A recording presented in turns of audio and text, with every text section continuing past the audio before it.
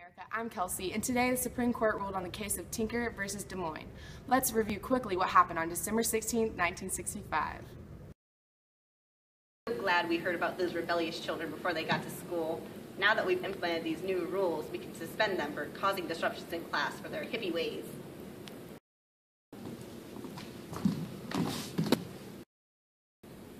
The Supreme Court ruled in a 7-2 decision that the First Amendment rights did not stop at the schoolhouse gate. Students had freedom of speech even while they were at public school. This case also created the Tinker test, which is a test used to determine if a school's disciplinary action violates students' rights.